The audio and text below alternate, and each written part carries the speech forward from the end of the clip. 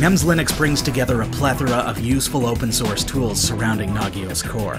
Whether you've used Nagios Core before or not, well, I'll tell you right out the gate, it can be quite onerous to get it up and running the way that you want it. So one of the fundamental goals that I've had with NEMS Linux is to make it as easy for you to get up and running out of the box and save you a boatload of time and probably a boatload of money. Now, one of the ways that I've done this is by creating a tool called nems-init, or the NEMS initialization wizard. What this does is it automatically configures your entire deployment in just a few seconds. It generates self-signed certificates so that each and every NEMS Linux user has their very own unique certificate. It allows you to configure your time zone, it creates your Nagios administrator user, and it creates your Linux account, and it connects it all together so that you don't have to go through a bunch of configuration steps in order to get up and running. To initialize your NEMS Linux server, it's super easy. You just need a terminal session to your NEMS Linux server. If you bring up nems.local in your browser, you may see a link that says Open a browser-based terminal session. If you see that, you're welcome to click on that and it will bring up Cockpit, and you can log in as nems-admin with the password nems-admin. That will take you directly into a terminal session where you can get started. I'm going to assume that you don't see that, just to rule it out, and I'm going to bring up, now I'm on Windows 10 here, I'm going to bring up command prompt, and I'm going to simply type ssh nems-admin at nems.local. That's the same command you're going to use on Linux or Mac. It doesn't matter what operating system you're on, except Windows 7 you would need to have PuTTY or something like that. I'm going to assume that you're up to date and using Windows 10. SSH nems-admin at nems.local, and it's going to ask if I want to accept this secure connection, and I say yes. It permanently adds it, and then I enter my password, which at this point is the default nems-admin.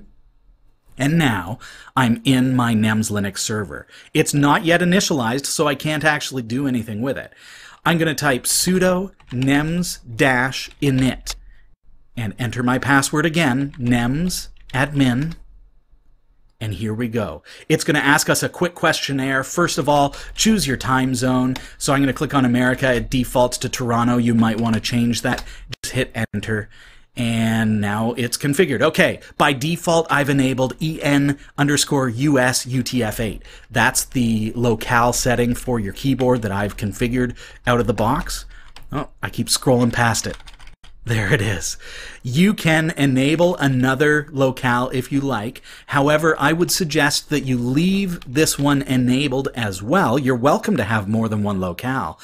Add your own locale, but leave the default so that you don't see error messages based on the fact that you would be missing the default locale during the setup procedure. So I'm just going to leave everything as is. I've hit tab and I'm going to hit enter, and now it asks me what I would like my default locale to be. So this is where you may have added your own locale as well. I'm going to select en_US UTF-8. Here we go. So keep in mind, all these things normally you would have to do manually. Here it is. This is where the magic really takes place. What would you like your NEMS username to be? Keep in mind, this is the administrator user for your NEMS server. This user has access to root, essentially. So be mindful that you want this to be a username and password combination that only you know, and that if you're going to share it, it needs to be only with people that you trust. Keep in mind, this user can see and edit anything to do with your NEMS Linux server, just like root normally would. So just be mindful of that. I'm going to use my name, Robbie F. My password, I'm just going to enter my password in, and it prompts me to enter it again. What email address should I send notifications to? This is, again, a step that I normally would have to go into configuration files to set up. nems at category5.tv. Boom! It's added the password for RobbyF. It's created a group.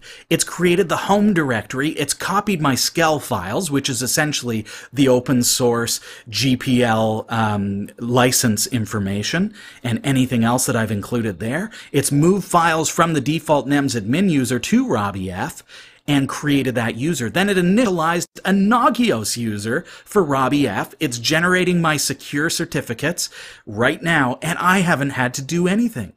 That process of creating a Nagios user, normally I'd have to go through each and every single tool that I've implemented, but I don't need to do that because nems-init does it all for me. It's restarted the NEMS services, it's disabled the NEMS admin user, and now it says I need to log in as RobbyF. That NEMS admin user has been removed from sudo and can no longer log in. I'm going to exit and go back to https://nems.local, and now it once again is prompting me for my security certificate because it's got a new one. Proceed to nems.local, and ladies and gentlemen, we are in NEMS Linux. My user is now able to access all of the various features. So if I click on Adagios, for example, I'm going to log in as RobbyF. Enter my password, and I'm in. Just like that. So all of these tools that are a part of the NEMS Linux system have now been initialized using nems-init.